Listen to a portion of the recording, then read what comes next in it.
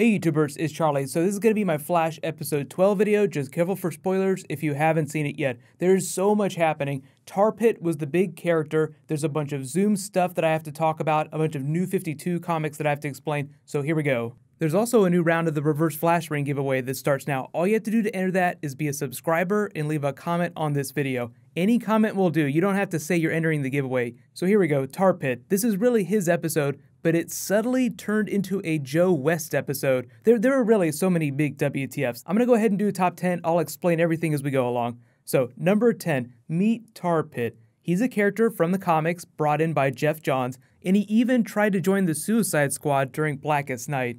So they changed a few things about his origin story from the comics. He was kind of a dirtbag, but his ability was astral projection. He was able to animate inanimate objects with his spirit. It got stuck in a vat of tar. On the TV show, they just used the traditional route of using the particle accelerator explosion, but it works the same way. And by the end of the episode, he actually looks like traditional comic book Tar Pit, with one of my favorite bait-related lines from the episode. Number 9, WTF, Wally versus his family. Wally's kind of keeping them at arm's length. He keeps talking about how he is obsessed with speed, with racing. Iris is trying to help him, but she sees an opportunity to work on a case, so she uses one of his races. She is trying to help Wally, but she's also trying to get a good story out of it too. The reason she's really pissed at Joe, like on the other side of this, is because he's acting more like Wally's friend. Joe is just happy that Wally wants to be in their lives. It really takes the accident to crystallize their relationship, but that's just going to continue to develop, Wally getting closer with Iris and Joe in the next couple of episodes. Number 8, WTF, Harrison Wells makes a Speed Force battery to siphon Barry's power. Here's where things get really exciting. So, if you didn't read the New 52 run, Harrison Wells is doing a lot of things like Darwin Elias. He's a scientist that Barry starts working with. He tries to develop all these awesome new things to help humanity, just like Harrison Wells did on Earth 2. He's kind of like the inventor, like he invented the metahuman watch, but his relationship turns kind of sour. He winds up creating a giant Speed Force battery to harness the Flash's power and use it as a clean source of energy, but he's really shady about it. So that's basically what Harrison Wells did in this episode. He used the Flash's power in a really shady way. Obviously, it's part of the Zoom plot, so it's a little bit different. But it seems like Earth 2 Harrison Wells has a lot of that Darwin Elias character in him. Now, obviously, they're not doing an exact storyline from the comics. Don't think of it that way. Just think of the TV show as borrowing character traits. Number 7, WTF, Barry vs. Tar Pit Round 1. With the help of Cisco's metahuman Tinder. Where can I sign up for that? That would be awesome. Maybe we can find Golden Glider's profile. You can kind of see where they're going. They use their genius-level Cisco nitrous bomb and 4th grade science to defeat Tar Pit. Number 6, WTF, Barry works with Harrison Wells. Wow, you know, the last Harrison Wells, he was kind of like a dad to me, even though he was a psychopath. I love the way that 1, he's able to speed read the hell out of that book, and 2, he just casually references Harrison Wells, the EU-bar Dawn Harrison Wells, like it's no big deal. Really, this is all to create tension with Earth 2 Harrison Wells, who's trying to keep Team Flash at arm's length so he doesn't get attached because he's trying to save his daughter, and he has to essentially neutralize the Flash for Zoom, even though he gets there eventually. I was actually really surprised that they had to reveal this quickly. Number 5, WTF, Barry's feeling sick, feeling slow. Caitlin says he's 2% slower to be precise. And as Barry talks about his fears of not being able to save everyone, Harrison Wells, you see the camera just slowly zoom in on him as he's like, bam, finally, I did it. I'm the one that did it. Joe, who's on a tear in this episode, knocks him the F out. But you have to remember, this is after what happened to Iris. So number 4, WTF. Iris takes glass to the shoulder. It looked like it was really close to her heart, but in the scene at the hospital, Joe's like, it only got your shoulder, so she's fine. Not nearly as bad as what happened to Felicity on Arrow, but a very similar device, an injury crystallizing relationships in the group. But it acts as like this catalyst for Wally to get closer to his family. Joe dads the F up, tells Wally, look, I'm not mad at you, but this is what families do. We worry about each other. We think of each other first before we think of ourselves. Let's see if I can use a few puns here. Shifting into reverse, number 3, WTF. Wally races and almost gets taken out by Tar Pit. Pretty good special effects, but this is where we're getting into comic book Tar Pit territory. He has his first encounter with the Flash, which is actually a big deal because he's obsessed with speed. There was an interview with the actor. People asked him, what do you think that Wally thinks of the Flash? And he's like, he probably thinks the Flash is really badass. I don't think Joe or Iris is going to tell Wally that Barry is the Flash anytime soon, but that is going to be a thing. Wally developing a relationship with the Flash and then with Barry separately from that. Loves the Flash, thinks he's totally badass, not so hot on Barry because Barry represents the life that he could have had, the stuff that he missed with Joe and Iris.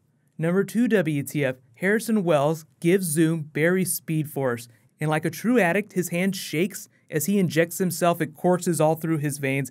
Did it not just look like a drug addict getting a fix? Like he slowly calms down a little bit, but he's like, it's not enough. I gotta have more, gotta have more. Why does he need more, and why does he look like an addict? It all ties in with my number 1 WTF. Wally West explains to Iris why he races. He is trying to get this feeling back that he used to have the last time that he was really, really happy and safe. Now, what does that sound like? Does that not sound exactly like Daniel West in the New 52? For those that haven't read the comic, this is a big New 52 explainer. It's all about the Reverse Flash of the New 52, which is why after this episode, I'm reordering my list of people that I think Zoom is. Wally just shot straight to the top because it sounds like Zoom might be an Earth 2 version of Wally West with a Daniel West arc from the comics.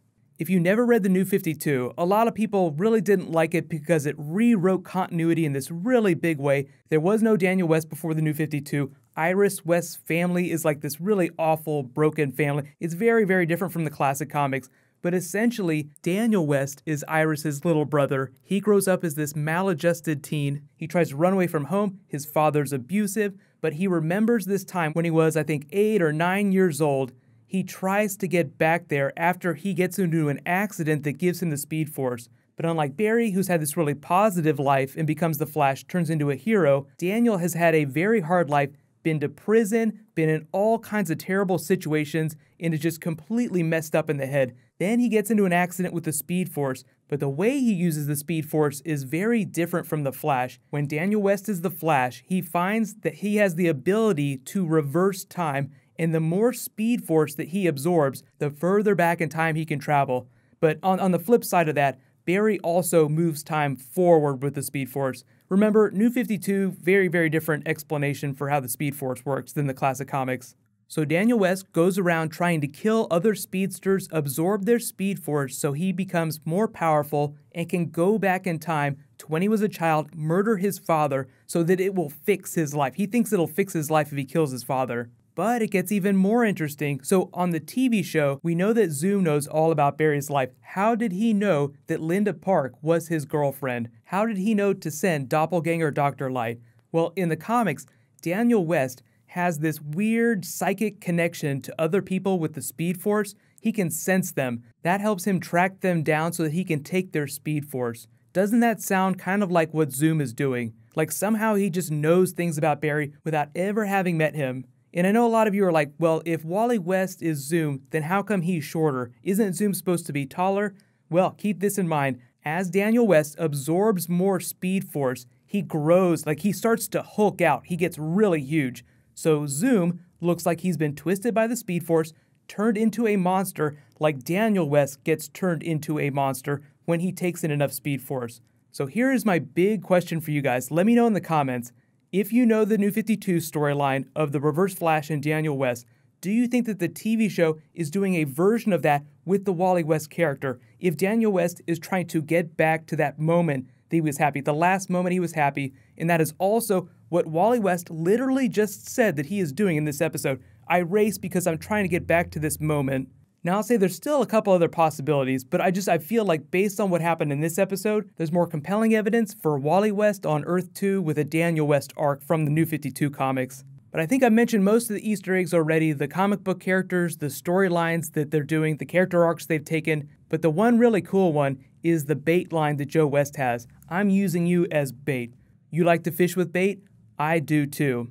All the way back to Barry's dad, who was fishing in his time away from Central City. So there's this running theme of fish and bait going across the entire Flash season, as well as Legends of Tomorrow. Captain Cold had this line in a Legends of Tomorrow episode where he's like, so you're saying we have to fish or cut bait? That means for the rest of the season, you guys really need to look out for references to bait or fishing. Just a really fun in-joke that the show has. I'm curious to see if it becomes more meaningful, like if they tie it to the central arc of the series in this big Zoom plot. Oh, and one more. If you look at the colors of Wally's ride here, it's totally Kid Flash colors. The initial Wally West yellow Flash costume. I know Bart Allen wore a yellow costume too, but originally in the comics, when Wally first became Kid Flash, he wore a costume that looked exactly like Barry's. It was red. Then eventually they gave him a yellow costume. So this is just a really awesome hat tip to that. But the really big news is this weekend is the Super Bowl. If you don't know what that is, don't worry. It's just a time when a bunch of really big trailers get dropped. It's mostly going to be Marvel and X-Men universe stuff like Deadpool, X-Men Apocalypse, Captain America Civil War. There might be some other stuff, but Sunday will be a huge day for trailers, so I'll be posting a ton of videos then. While you guys wait for all that stuff to post, you can click here for all my Flash, Arrow, Legends of Tomorrow videos that you guys need to catch up on, and you can click here for my Star Wars The Force Awakens Lego video. Thank you so much for watching, everybody. Let's high five. I'll see you guys tonight.